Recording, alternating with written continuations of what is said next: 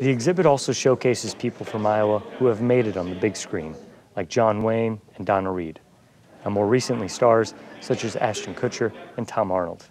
Arnold thinks the future is bright for filmmaking in Iowa and credits the Hollywood in the Heartland exhibit for reminding people of this. The great thing about showcasing it is to remind people, oh my gosh, there's been some amazing work done here. And Iowans care about film, and Iowa looks good on film, and we want to do more, and we have people that want to work on it, and the state is opening their arms again to that. And if you come here, it's going to look good, and you're going to have people working hard for you, and you know, it'll be to your benefit to film in Iowa. The State Historical Museum is open 7 days a week. Monday through Saturday, we're open 9 o'clock until 4:30. Sundays, we're open noon till 4:30. So you can see the exhibit for about 2 years.